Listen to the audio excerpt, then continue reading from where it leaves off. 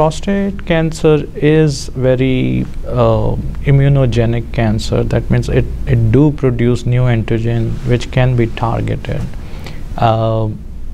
As now in many other cancers, immune therapy is another pillar of treatment we have available now. And what we see is, although as a monotherapy or single therapy, the response rates are not that high, somewhere about 10% or in that ranges. So we have to enhance this response rate. So what future it appears to us or the scientists is the combination therapies which will have more of a synergistic effects, either dual immune therapies or immune therapies along with androgen suppression therapies and all that. The combinations will be the answer to that.